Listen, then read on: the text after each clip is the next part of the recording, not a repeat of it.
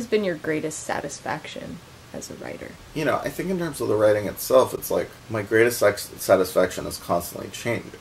Because it's usually like the last thing I wrote that I felt like was a good sentence or something. And then a few days later I might hate it, you know?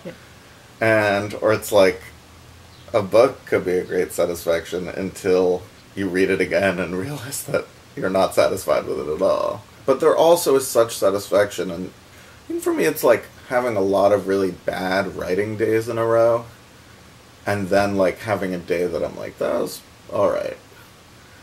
That feels very satisfying.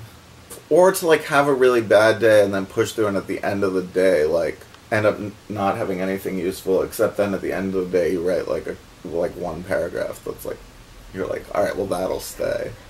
I find that really satisfying. You know, I find giving readings really satisfying.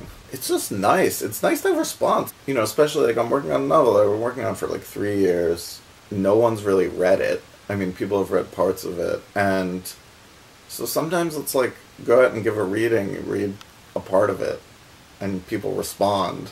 Like that, I find really satisfying. And I think that, you know, it's tough for writers. Not like if you're in a band, you can sort of go out every night and be like, look, this thing I'm doing is making people dance. And that's cool. At the very least, it's like, it may not be changing the world, but like, people are dancing. And like, maybe they'll make out later, because they like had fun, you know? And I think that writers don't really get that satisfaction that much. You sort of just have to imagine that it's happening.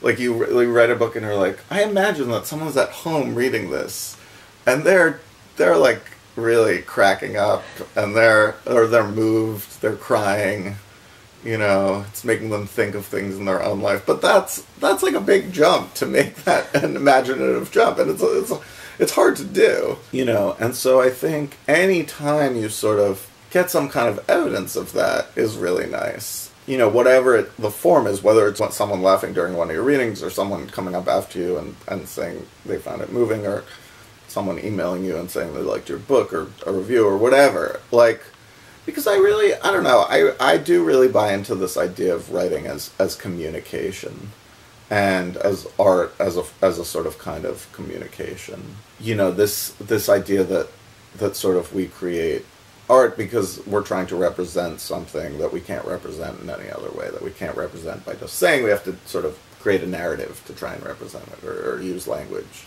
So I don't know. I mean, I think most of the time you sort of do that and you just don't know if it's worked.